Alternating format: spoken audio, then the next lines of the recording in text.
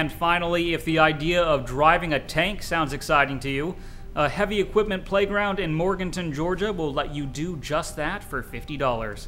Take a look.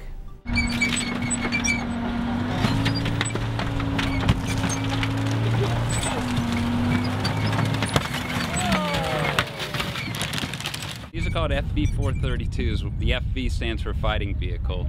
They're an armored personnel carrier from Britain, and they have a pretty powerful engine.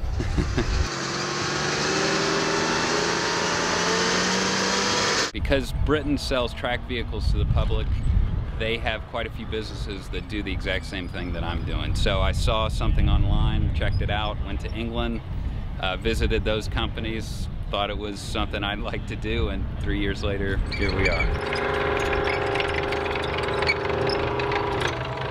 Usually I have just about everybody in and driving within a couple minutes. So yeah, the controls are very simple. It's automatic transmission, which is why I wanted to use this particular vehicle. So you just basically put it in drive and go.